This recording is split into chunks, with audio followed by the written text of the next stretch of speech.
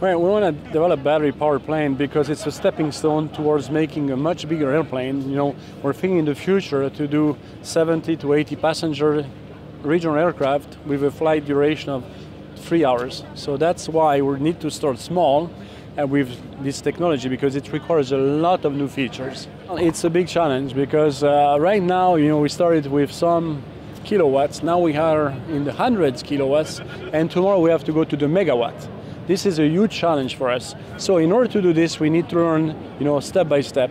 We started with an engine that was called a little one that was called the Cree, and now we have this E-fan, and from E-fan we'll take to the regional one. It's cheaper. The cost of electricity is way cheaper than the cost of petroleum today.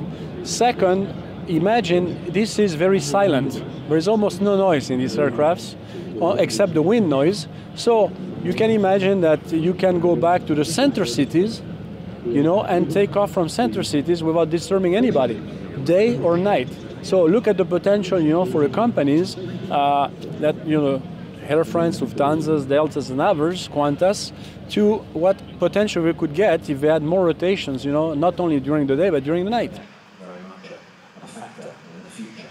Car industry has to defy rolling resistance. So basically, the technologies have to propel, you know, just a car on the ground. We have to lift, and lifting is very different. So it means that you have to increase your power to mass ratio by the order of 1 to 10 as compared to cars.